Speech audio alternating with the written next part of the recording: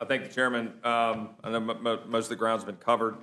The one thing that I would just like to throw out there, I understand that there was some debate about my colleagues on the other side of the aisle having heartburn over the alleged $2.4 billion this is going to cost. I assume that you guys have covered fully the extent to which that completely ignores any kind of dynamic reality of what happens when you remove those kinds of fees and free things up. Just turn that over to the chair lady if she would like to respond.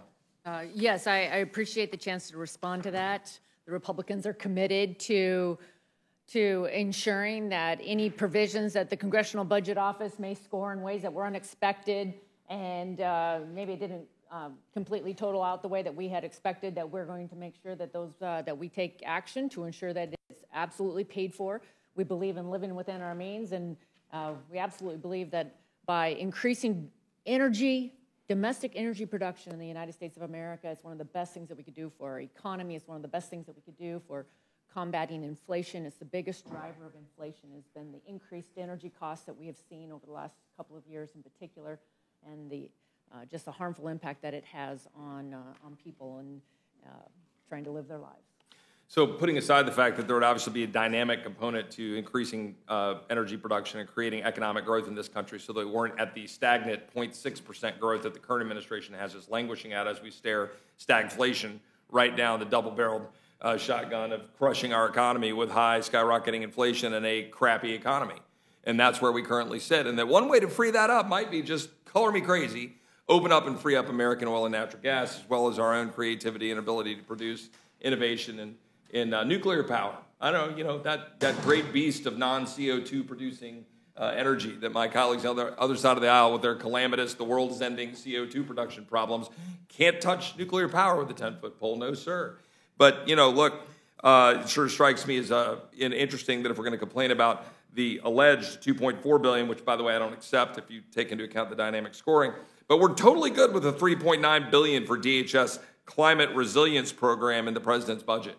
Let's just throw $3.9 billion at climate resilience when we can't even secure the border, or $4.7 billion for the Southwest Border Contingency Fund to secure the border, which actually restricts it being able to be used to secure the border. It's just for housing and processing people. Or the $3.5 billion for a new FBI headquarters.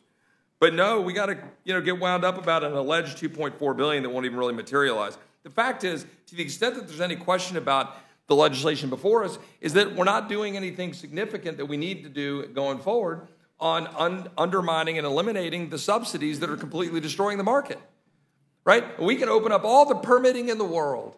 We can open up the entire federal landscape to permitting. We can get rid of all these barriers to permitting.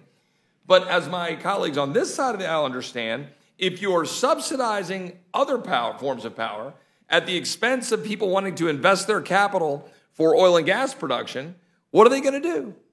They're going to go seek free money. And they're going to go invest, as they are in Texas, where of the current 795 energy production projects in Texas, all but 15 are for wind and solar. This despite the fact that the Texas grid is 40% reliable on wind and solar, soon to be 50% reliable on wind and solar.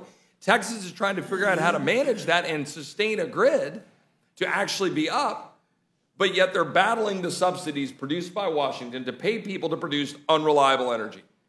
Unreliable energy that when the sun sets in July in Texas means a quarter of the grid just vanishes at night. And on a windless day, everybody's running to say, well, where the hell's the power going to come from? Oh, I don't know, from all that coal, gas, and production from nuclear power. But oh, wait, does that exist?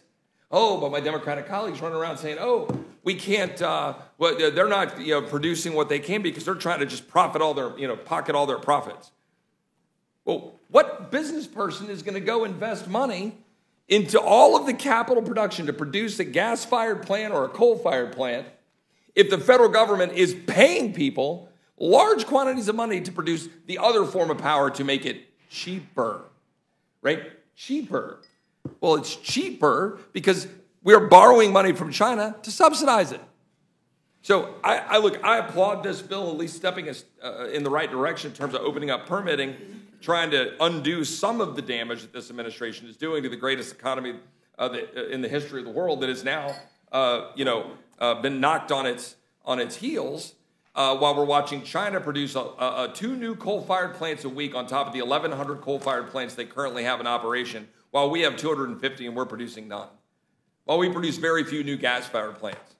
Also, we can go literally tilted windmills while we're running around trying to chase this fraudulent utopia, destroying American energy independence and our ability to beat our enemies around the world. So I appreciate that the administration, or that the leadership of these 2 committees, or 3 committees, have produced this legislation. I just hope we will go even further to undermine the just absolute devastation being levied on the American people's ability to produce wealth by the subsidies that are undermining an actual competitive landscape for energy production. I yield back.